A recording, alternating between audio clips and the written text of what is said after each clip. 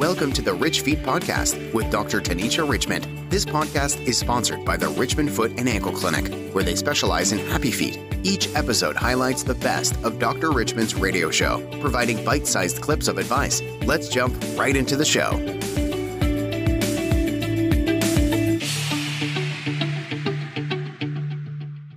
It is a beautiful Saturday, October 24th. I want to say good afternoon. Good afternoon. To Dr. Tanisha Richmond, how are you? I am blessed. My house didn't blow away last night. Isn't that a good thing? Wasn't it windy? Oh, that was scary. Oh, my goodness. I didn't listen. I looked out the window. I was like, ooh. This is bad. I'm having flashbacks. Yes. It does bring back those 2019 Memorial Day. Yeah. But luckily and thankfully, everything turned out well. So how are you on this beautiful Saturday? I am blessed and highly favored. I am breathing on my own. Always. No one I know personally has been affected by the virus, and my business is still open. So it's a good day. Thankful, grateful, and blessed. Yes, ma'am. Yes, ma'am. That is great. You know, we have you on, and it's always a pleasure, Dr. Richmond, over the years to have you here. And, of course, we want to remind our listeners, and for even the new ones that may be listening this morning, we have you on the fourth Saturday of the month. So this is, in fact, the fourth Saturday. And you always bring a plethora of information and education to us each and every Thank you.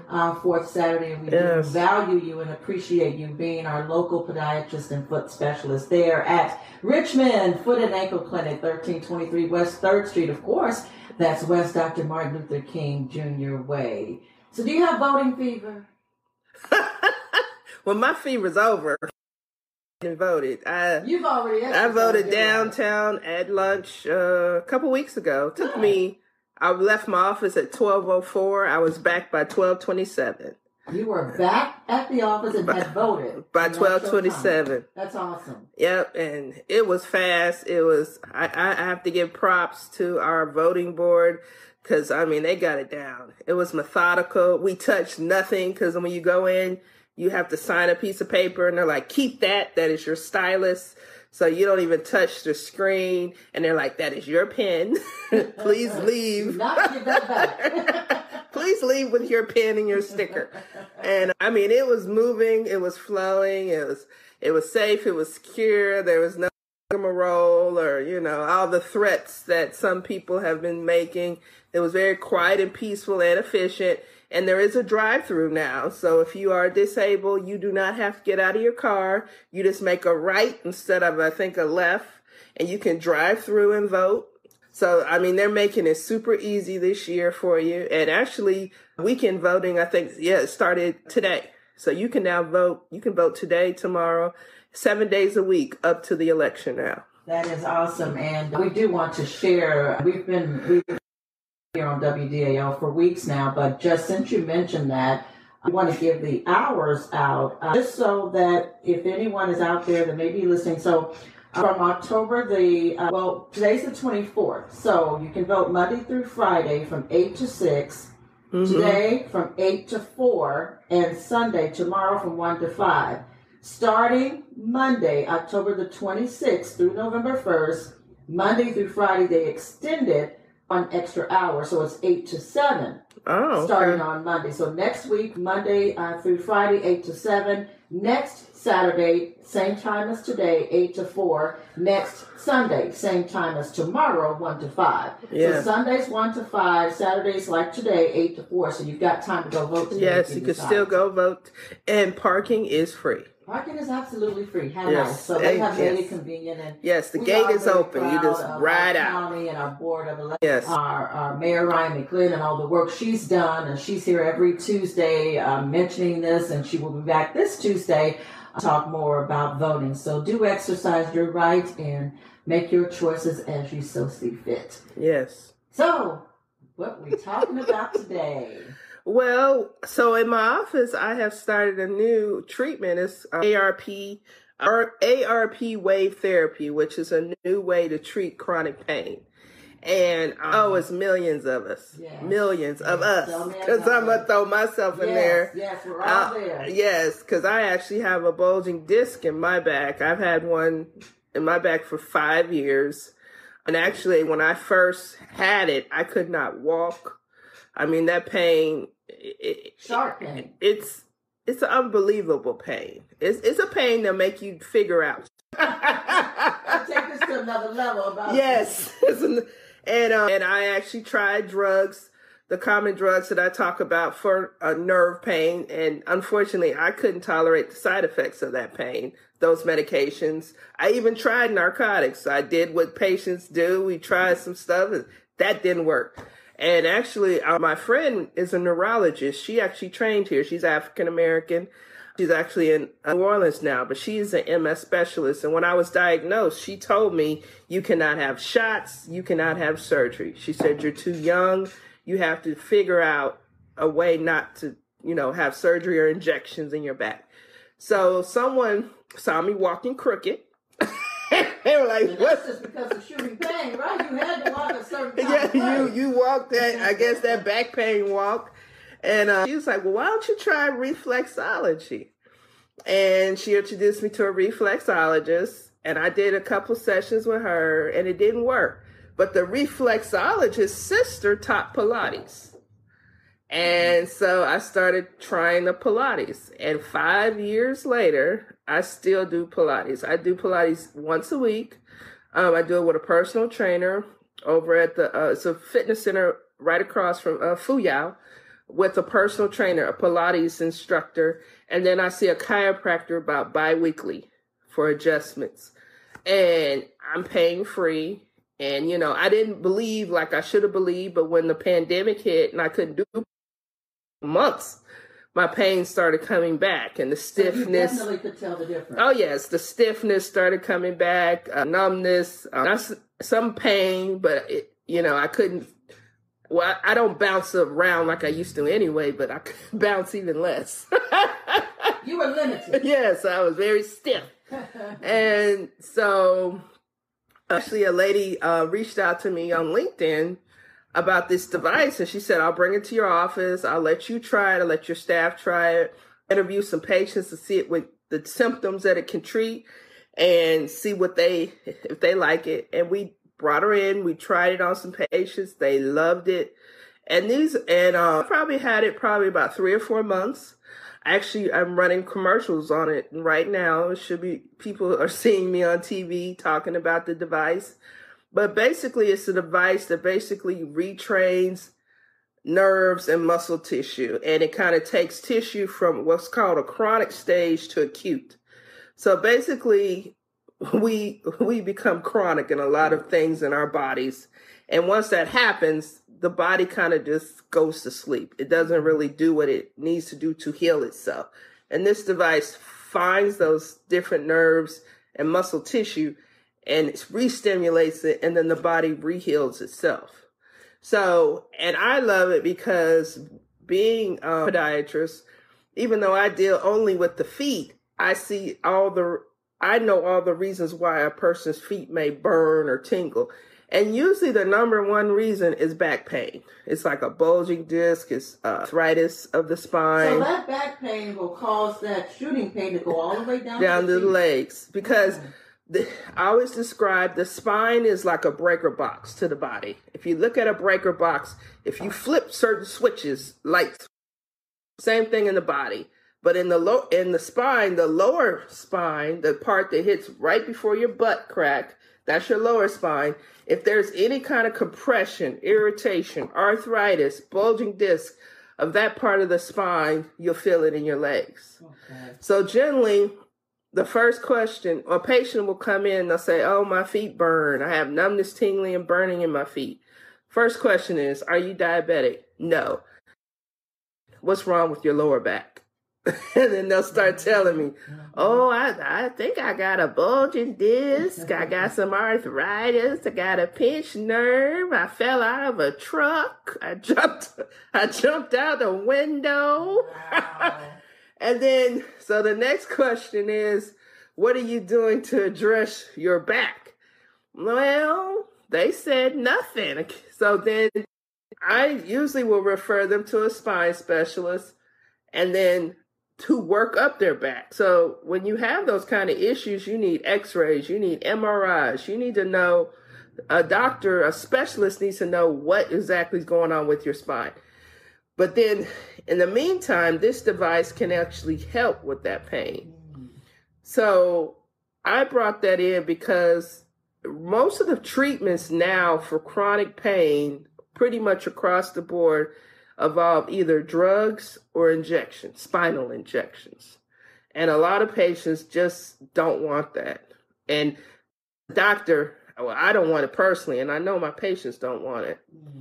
So, you know, I think that it's just a good alternative to treating chronic pain, especially with what's going on with the opioid epidemic. And now we're actually starting to spike again because of the stress of the pandemic is causing people to, you know, start using drugs and things of that nature. I want to just give my patients something else to treat their chronic pain that will not make them die or, you know, overdose or possibly cause them more pain or possibly cause them more complications. So let's talk a little bit about that neurotherapy. You walk us through the start of the process and what one would be able to imagine or expect going through this process, and how long is it? So it's about 30 minutes done in a treatment room. Actually, you do need to come either in shorts or pants that can be rolled up to like above the knee, because there's nerve stimulator pads put on your knee, on your thighs and your feet, and your foot's put in water. Water is like a conductor, so it helps the the nervous signals, I guess, conduct easier. It's not electrocute you or anything, because all of us have had it done to ourselves. We can understand exactly how the device works, but you're in the machine, the trainer or the technician who does it slowly turns the machine up to the tolerance of that person. So I think it can go from like 0 to 40. So you go up one step at a time? Like every few minutes, it'll slowly take it up. And this is just re-stimulating nerves, re-stimulating tissue. And then it goes up as tolerance. Like we've had people who could only go to 4 or 5. Then we have people go to 40. So most of the people who can go that high are like neuropathic patients, has stroke patients who said she hadn't felt her foot since she had her stroke. We have chronic pain patients who are just been in so much pain that the transfer of the signal from feeling what this is feeling, I almost equate it like something kind of similar when you hit your elbow and you kind of feel that funny feeling. It's not pain, but it's more like irritation kind of feeling. So they're feeling that versus the pain signal. Okay. Mm-hmm. And so at the point of during the neurotherapy, does the patient say stop or? Yes.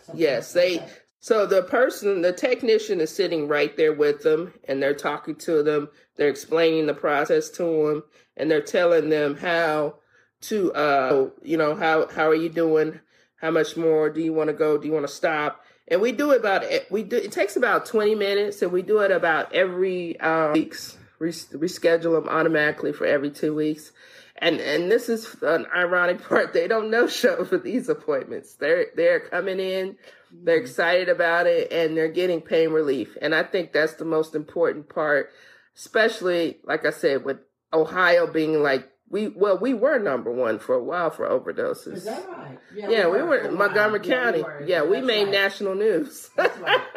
We were. So things are better. Yeah, so to be a physician who went from the beginning, during, and after that whole period, and to be able to offer my patients something else that does not require a shot or a pill, I feel like it's a blessing, and it's an awesome opportunity to offer to my patients. Now, do you go through files and say, I'm going to recommend this to? Well, most of the time I talk to them about it. I think they cannot have a history, I think, of pacemakers or blood clots is the one thing they cannot have. And we always do the interview, and then I actually have posters in the room, and then we'll have a conversation about it if they're interested in trying something else. Some people, just want to stick with whatever, or, some people like pills, some people like drugs. But I think eventually, because the main drug that I prescribe for neuropathy is now a scheduled drug. Well, it's becoming scheduled, which means it's now explain if you would. I know what it says. So it's going to be in the same class as a narcotic. Correct. So actually, our drug pharmacy board follows this drug because a lot of people who heroin and cocaine take this drug in conjunction with it because it potentiates the high. So they're finding a lot of overdose patients having heroin and the drug that we commonly prescribe for neuropathy. So now the pharmacy board, the DEA, is now following these drugs as well. So eventually they're going to be probably as restricted, or they're becoming as restricted as narcotics. Mm-hmm. So patients going to have less and less options when it comes to chronic pain. So this certainly is a great alternative for them to consider. Yes. Mm-hmm. I mean, I talk to my patients about Pilates. I talk to them about yoga. I talk to them about chiropractors, different other modalities that are naturopathic to treat chronic pain. Because, I mean, fortunately and unfortunately, I have chronic pain and I've found a way to treat it. It's not the cheapest way, but it's with the least amount of side effects. It just requires me to get up early 1 day a week and go do Pilates, which is, I would equate Pilates something similar as a cross between physical therapy and yoga. Do you think that you could do that on your own? Pilates? Mm-hmm. I'm lazy. I'm lazy. So you need that help. And you're honest enough with yourself to admit that you need some assistance. Well, the thing about Pilates is, so they go through your history and then they go through your issues. So my issues is low back problems. And then Pilates' whole premise is to work on the core, your core muscles, which support the lower back. So if those muscles are weak or, I guess, tight, then they throw off your back. Mm-hmm. But as long as those muscles are strengthened, they're limber, things are, I guess, in perfect synchrony, I guess you could say, in the back, and the muscles of your core, and basically all your muscles actually, then it works. But I think at home, you as probably a non-medical, non-physiologically trained person, you probably watch some videos and do a few things here and there, but you may not be working the specific muscle group that will fix your issue. And so for me, mine is low back. So she always concentrates on my core muscles. Everything I do is probably geared to supporting my core. And long as I do that, I don't have pain. And with this, Dr. Richmond, you kind of, I'm sure, look at this as an investment in yourself. It enables you to have a better quality of life. You can still enjoy life and go out and do things. Yeah, well, I mean, the prime example, one of the richest men on earth, money could not keep him alive. And I always talk about like Steve Jobs. There was no cost he could pay to stay alive. He traveled the world, he got transplants, he did everything he could to stay alive. And money couldn't keep him here. That's one thing that's taught me, especially being a sole proprietor business owner. If I go, the business goes. I am the ultimate asset of my business. My body is literally my temple. And I have to take the attitude, there is no price that I'm not willing to pay to keep my temple working. Because I know if my hands go out, if my feet go out, my eyes go out, my brain goes out, I'm worthless. I can't take care of people. So I spend any price to stay healthy because I know I fuss at my patients. Like as part of Medicare screening, we have to ask about colonoscopy, eye exams, and they're always like, you're the only one to ask. I said, well, I'm diabetic too. I just saw my eye doctor. When you see your eye doctor. And I said, and then the thing that I think makes me more effective is the fact I'm diabetic, but I see the negative aspects of it every day. I have like 5 or 10 diabetics who are blind. And of course, I have hundreds of diabetics that are missing parts, missing toes. And then I got hundreds of patients that are on dialysis. Then I have hundreds of patients who have died from stroke, heart attack, diabetes. They had an amputation. They're gone in a few months. So I don't need to read an article. I don't need to quote clinical studies. I could just tell you what I see in my practice. Because I just had a patient, I hadn't seen him in over a year. And I walk out walk in and he has a below-knee amputation. I said, well, what happened? Well, I just wasn't doing what I was supposed to. I just didn't listen to you, Dr. Richmond. I said, I see. And now he has a below-knee amputation. He went off the grid and, and they don't understand the importance of just me laying eyes on them every 3 months. I mean, I walk into the room and I'm like, okay, which hospital do you want to go to? Because you're going to the ER now. You recognize it right away. Yeah, I walk in the room and I'm like, okay, which ER? Because you going today, and let me call the vascular surgeon so you can see them today or tomorrow, because you need to be admitted today. But unless they walk into my office, they'll think, oh, I'm going to soak this in some Epsom salt or some apple cider vinegar. I'm going to take these old antibiotics for my tooth infection from 10 years ago. Or I'm going to call my cousin. She has some old antibiotics. So, or it's just fear. They're just going to stay at home. And they're just going to say, I'm going to pray over it. I'm going to rub some oils on it and hope, this gangrenous toe miraculously heals itself. But when they walk into my office, I'm like, no, you going somewhere, but you ain't going home. You going to the hospital. But me telling them that and letting them know this is a medical emergency. This is something you can go home and just pray over. You got to get to the hospital today. Mm-hmm. So that's why I think I'm so adamant about the aggressiveness with my patients. Because for one, I have the same disease most of my patients have. And then I constantly get negative reinforcement. When I think, oh, I'm going to, go eat this entire piece of cake. Well, then the next day I'll see someone missing 4 toes that had them last time I saw them. Or, they've gone blind, or they're really tired because they just started dialysis. Well, let's talk about that for a little minute, Dr. Richmond. I mean, we're all human, and you mentioned about the cake, but does one have to eat the whole piece of cake? It's chronic. So, okay, I've been diabetic now. See, I was diagnosed in 2002. So I've been diabetic now 18 years.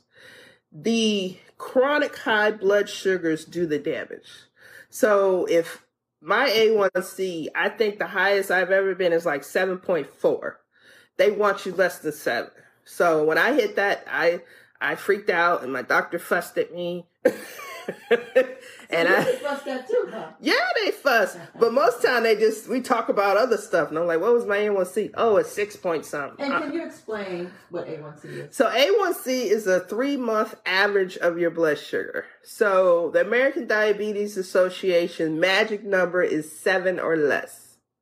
So if you're in the 7s or less, you're good. If you're above 7 or higher, you're bad. If you're running like 10, 11, 12, that's probably an average 300 to 400 blood sugar, which will kill you.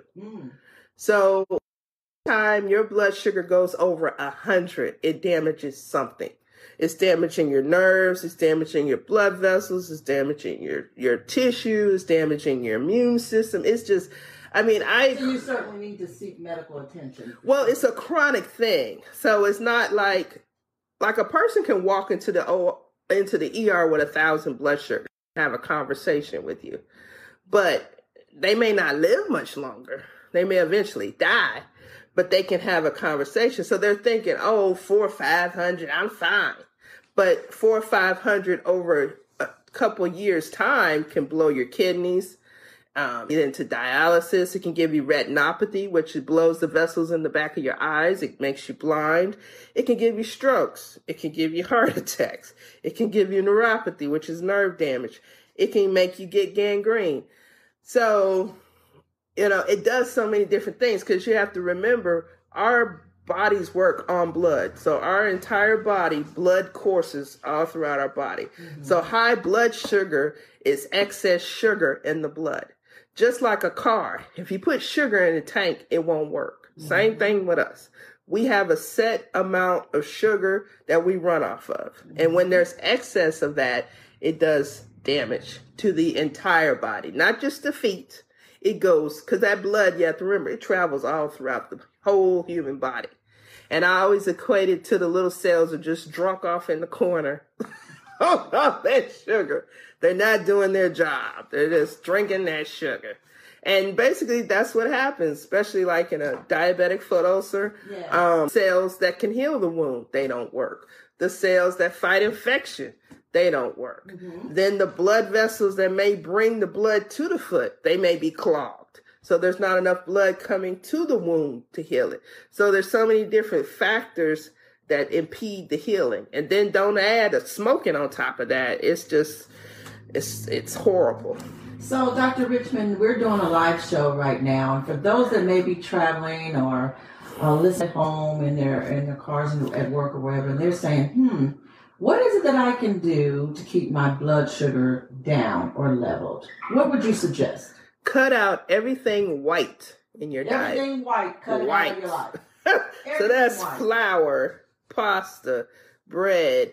Turn all those brown or to a different color. So you want to go more with whole wheat pastas, whole wheat bread, white potatoes, more sweet potatoes. Sweet potatoes don't run your sugar up as much as a white potato, because white potatoes just turns just straight to sugar. So you have to remember so a lot of people don't understand what a carbohydrate is. So they don't understand.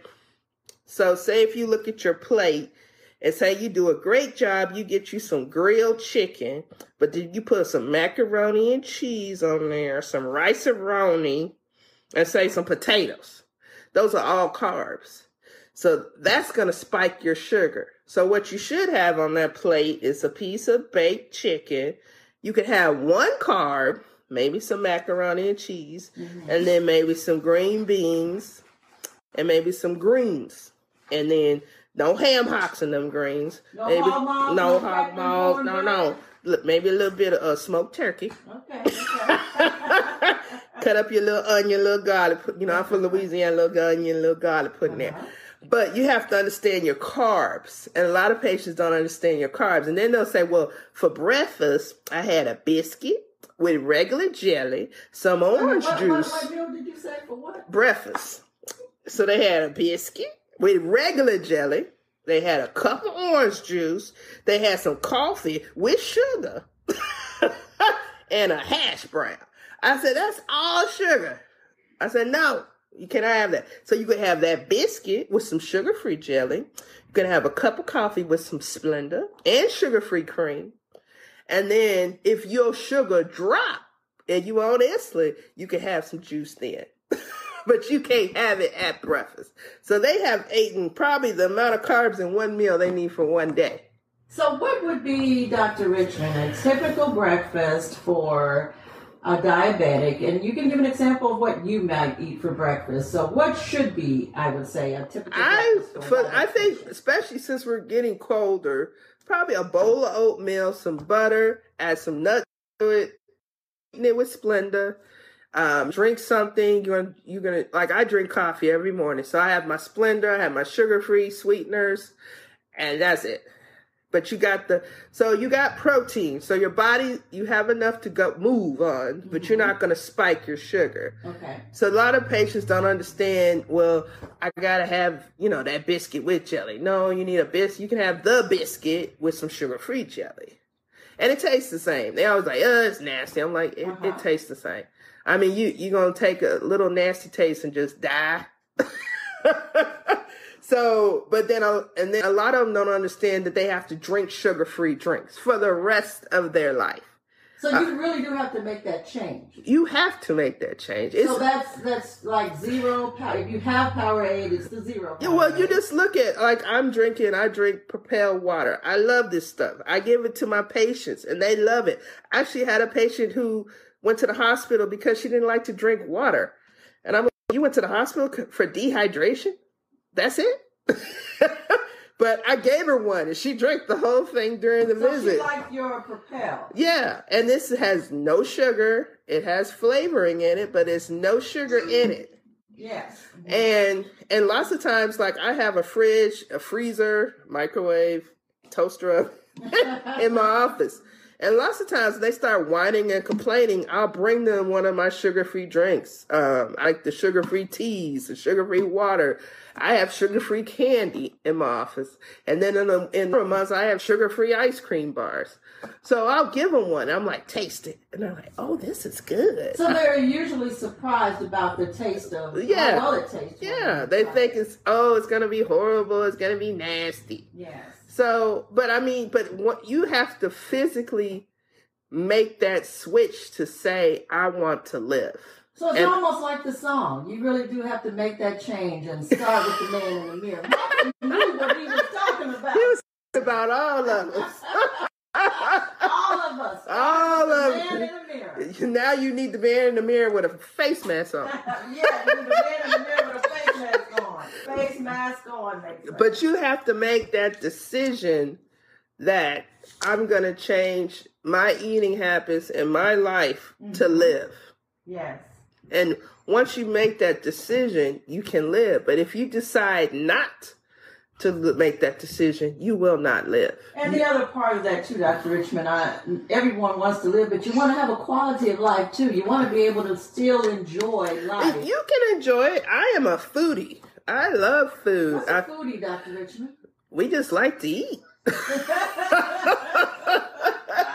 Well, foodies, we're like me and my girlfriend, she's a podiatrist. And before the pandemic, we used to travel probably at least once a month or every other month to go to conferences all over the country. And our thing was going on search engines and looking for the different kinds of cuisine, international cuisine, and trying different types of food and ethnic food. And you can still eat healthy and with low, as we call glycemic index foods, which are low carbohydrate foods, and healthy and eat well and have tasty food.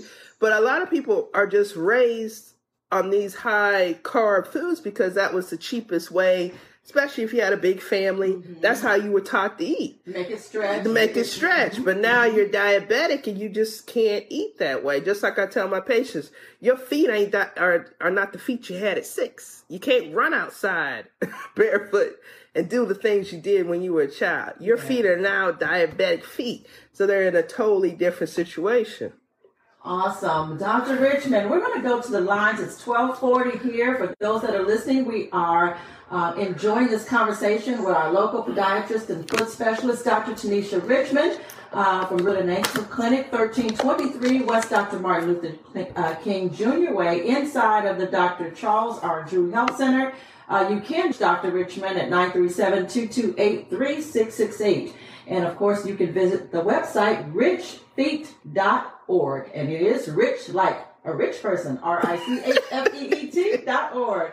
Let's go to the lines and see who's there. Hello, caller. Good afternoon. You're on Footsteps for Life. What's your first name? Good afternoon. I'm Dr. Worry Boko. Hey, Dr. Worry Boko. I'm so glad you called in today. I had some questions for you. So, Dr. Worry Boko, I have allergies and asthma. And the last few days, I've been waking up when my throat is sore and I'm stuffy and I'm wheezing. And I was worried about how do I know if I have allergies or if I have the flu or if I have corona? How can I know what's wrong with me? And when should I come see people like you at your urgent care? Excellent question, right, Doctor? You have to come see me to tease out all those symptoms for you. So waking up with the sore throat, and because I know we've talked in the past, you said that could be post-nasal drip. So, let me ask you this. So the fever, can a person have COVID and not have a fever? Absolutely. Oh. Absolutely. You can have COVID and not have a fever. You can be totally asymptomatic. So some people are walking around, don't know they have the virus because they feel fine, no fever, no cough, no loss of taste or smell, none of these symptoms that they talk about in the news. So they're like, I can't have COVID, but you can.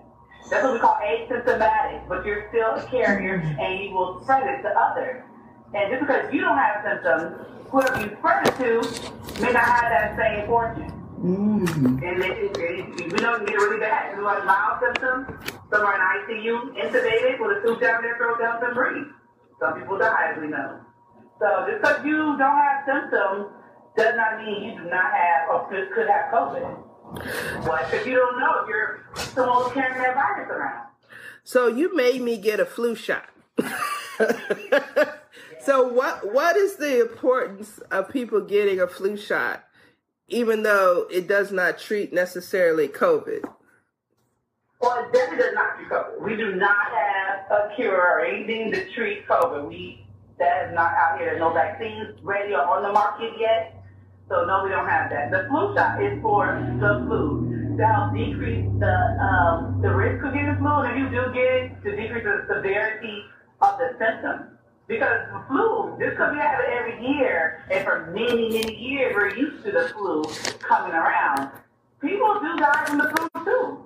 So you're trying to prevent yourself getting very sick if you happen to get a virus, if you happen to get the flu. So that's what the vaccine helps us to do. One, hopefully you don't get it. If you do get it, hopefully it lessens the symptoms so you can get through that illness and keep going on with your life. So I've been tested a couple times. So explain the whole testing thing, because I don't know if people understand. Even though I've been tested and I tested negative, I still can test positive later, right? Correct, because we're constantly coming into contact with people. So today I may be negative and don't have the flu, but I come into contact who has the virus a week from now, or I don't know, 2 days from now. My not negative test was 2 days ago. Today's a new day. So you can contact the virus at any point, depending on who you're around. Do you know how long the incubation period is? So say you're exposed, how long it takes before you start having symptoms?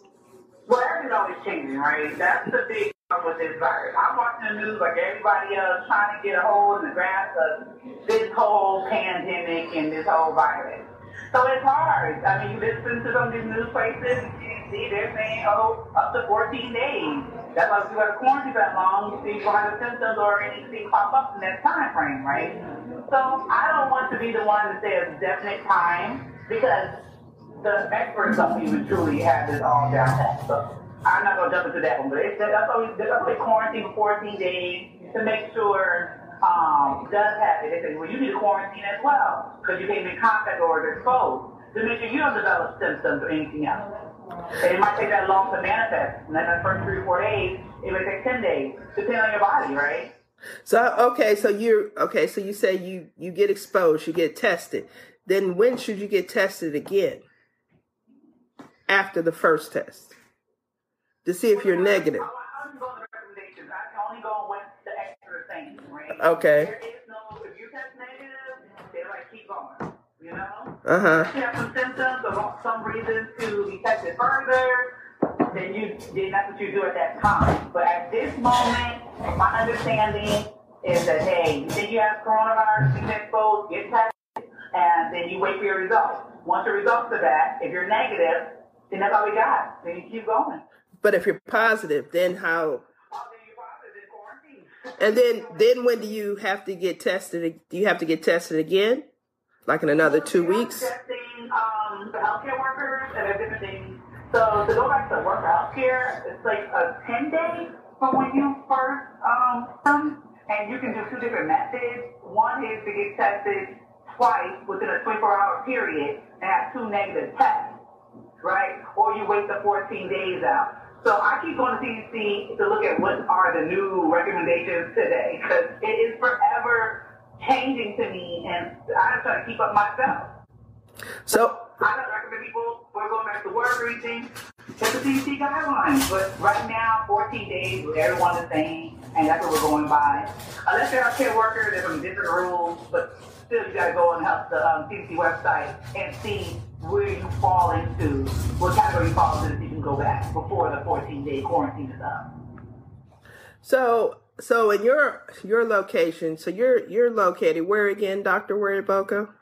Well, we have 2 locations. One of them is in Parkwood, 5130 Salem Avenue, where the old Vertical factory used to be. We're in that plaza, and we're also in the old St. E's Hospital building.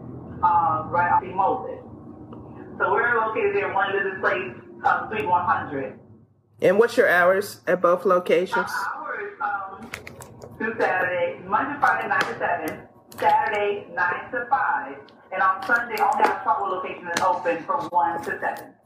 So if a person wants to get get tested, how long is the turnaround time average from your locations to get the results? Well, what we do, we've got 2 ways you can get tested. You don't need an appointment whatsoever. You can call us.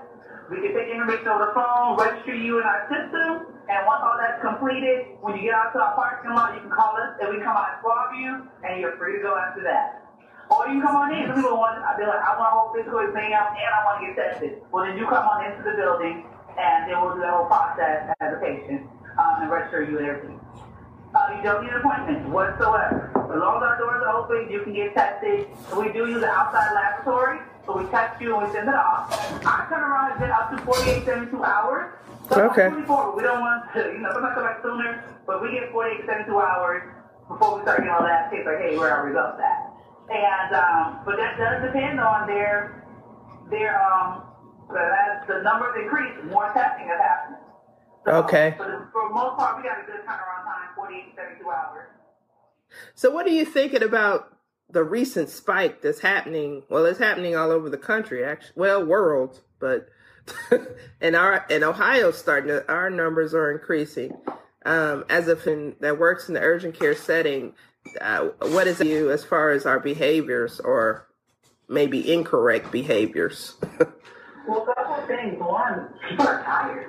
People are tired here. We can't be tired. We keep going and wear our masks, right? Yeah. They want to get out the house. They want to go around family and friends. They want to go to the grocery store and be scared. They want to, some people want to go to the bar or wherever they, you choose. But with that, we still have to be safe. Because people are going out there wearing their masks. People are starting to get comfortable, like, oh, nothing happens to me, so I have to be okay. My friend had it, they're fine. But that's not the case for everybody. There's a lot of people, because you don't know that, they're struggling. They're sick. They're dying. So we can't give up. We got to still stay vigilant and wear our masks at all times. Good hand washing with soap and water. The things that they have been telling us, we cannot let that go. And the fact that these numbers are spiking is one, you have to do more testing and detecting. However, but the second thing is, people are not doing what to do. And we're responsible for that. We have to, if each person did what they had to do, we will get through this. You have to wear your mask. You have to clean your hands and limit your exposure to big crowds. So how are you feeling about the holidays? I'm from Louisiana, so I'm not going to Ohio or Louisiana for Thanksgiving or Christmas. And so I had a question actually given to me.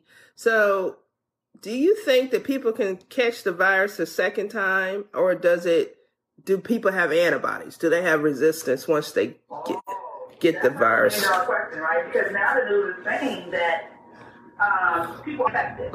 They had it already. I'm not sure that antibodies or not. I don't know all those details. However, the people are getting reinfected who have already tested positive when this stuff first began, and they're getting reinfected, and they're even worse off. They're getting sicker, So, according to the news, like I said, I'm listening like you guys are. Yes, you can. So we can't get relaxed because, I had it. Got my 14 days done. I'm going to get mad. I'm good. No, they're showing studies that is not the case. They don't know how long these antibodies last in your body. This is our first round at this. This is our first year. We're still within the first year of this virus and this pandemic. So we don't have all the answers. And so we don't know how long these antibodies last to help protect us like we do with other viruses. We got to wear our masks. And the holidays is a new way of living right now. But the opposite word is living. Yeah. You wear your mask and take proper precautions and don't gather with big crowds. Unfortunately, that's what we're doing these days. Yeah. Say hi, say bye, say I love you, and that's it. Yeah, I know. I have state plays today, but they're not letting family members can come in. They're letting family members in the stadium, but no one else can come into the stands. So they're actually a little worried about that as well. So, as antibodies, people, we know what antibodies are, but can you kind of explain what an antibody is? Because I know that they're throwing this around. What? We'll just give a very basic antibody is, because people don't really know what it is unless they took micro like we did. No.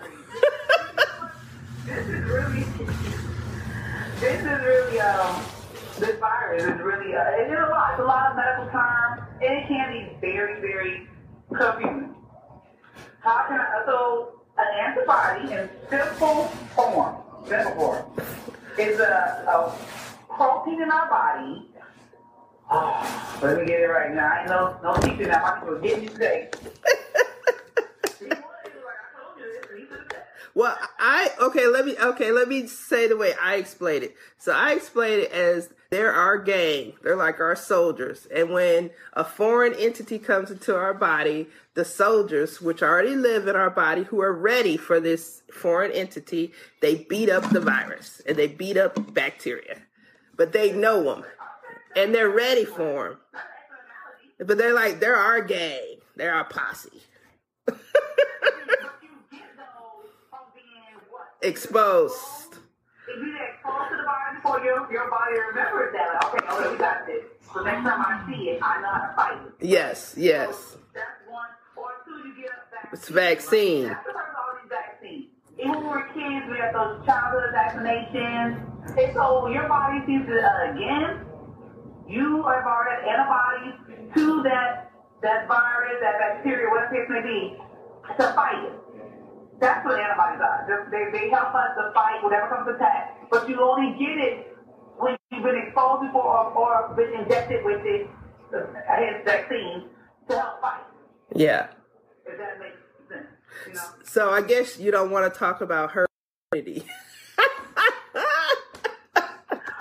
We talk about herd immunity from this pandemic.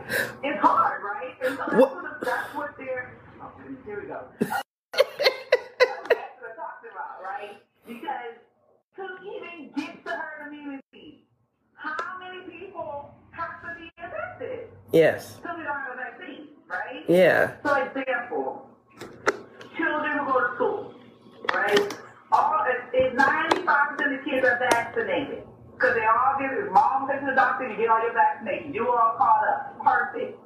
But there are people out there that say, I refuse, don't believe in those vaccines, they do this, they do that. Their children benefit from the other children because they're all vaccinated and won't bring that virus or that measles, mumps, rubella, things to your child that wasn't vaccinated. That's the herd immunity. Okay. The child that's not vaccinated gets protected because everybody around him or her is vaccinated and won't bring that to the place. Yeah. To the daycare, to the school. That's the purpose of herd immunity. But how do we get to that point with this pandemic, right? This is all new to everybody in the U.S., right? So how many people either got to get sick exposed to this virus before the few people who wasn't are safe? So that's years from what the studies, right? So yeah. Herd immunity is, we can't do that right now. Like today, right in this very moment, not enough. Yeah. Well, but... Does everyone want to get the virus that's killing people too? Because this kind of patient A over here did great. Patient B might die. Do so well with that virus. So it's hard. Yeah. So the best advice is wear a mask. But okay, so what symptoms should they be coming to see either you or going to their doctor or an ER? What symptoms should they be Googling you online to get to you immediately if they have these symptoms? Okay. So, definitely cough, fever, smell. But you know what? Even low-grade fevers are a problem. A low temperature, 99.1, 99.2, people think, oh, that's nothing, don't worry about it. It can be something. this virus has a huge spectrum to, as we know, severe and death, right? So you really can't overlook any of these things. If you're not feeling your normal self, and you're like, okay, and you know you haven't been wearing your mask, you've been around other people, you're not washing your hands frequently like you know you should, you know, if you have questions, come get tested. Come get it. Both insurances are covering the test, right? They're waiving co-pays, they're paying for the visit. So what the worst thing you have to do is spend a few minutes of your time to drive down to the urgent care, get your nose swab, and then you go. So you don't do that new one where you spit in it? You still do the nose swab one? I know they have a new one. They said you can spit in something and they swab you. I haven't seen those out yet. I have my different reps for different companies, and no one brought them to my door. I don't know who got them. I don't know where they at. Maybe I don't have them. What we have right this moment are the nasal swabs. I've heard about these other tests, but I don't see that, and none of my reps and people in the industry have them. So you keep saying hand washing. So is hand sanitizer effective? It's more effective than not do anything. So definitely effective. 99.9%. I didn't do the study, but that's what they say. I'd rather do soap and water first. If I don't have that, hand sanitizer is definitely my next go-to. Because it does protect me. It does help me kill any virus or germs on my hands and help me prevent the spread of COVID or any other thing, flu too. Okay. Any spread of any virus. Okay. So once again, yeah. It really puts me hard because people don't do it as often as they need to. Yeah. So what's your number again, website and addresses if someone wanted to come see you? Okay, so we're First Priority Urgent Care. We're located in Trotwood at 6130 Salem Avenue, where the old North Dakota factory used to be. And our phone number there is 937-529-4443. 937-529-4443. And our second location is in Dayton at the St. East Building. The number there is 937-723-7230. What's your website? 6 or 7 days a week. And your website? Website is www.firstpriorityurgentcare.com. And you offer the flu shot too, right? We definitely have a flu shot. Come on in, get the flu shot. You want to get it now while it's early in the flu season so your body can build up those antibodies we talked about. Come get your flu shot now. So when we get really into the flu season, you're already protected and your body is like ready to fight. Okay. Well, thank you so much, Dr. Wary Boca, for calling in and giving us the plethora of your information. And again, if anyone is confused, concerns, or have questions, just head on down to her urgent care in front of Burlington Coat Factory in Trotwood and her other urgent care in St. E.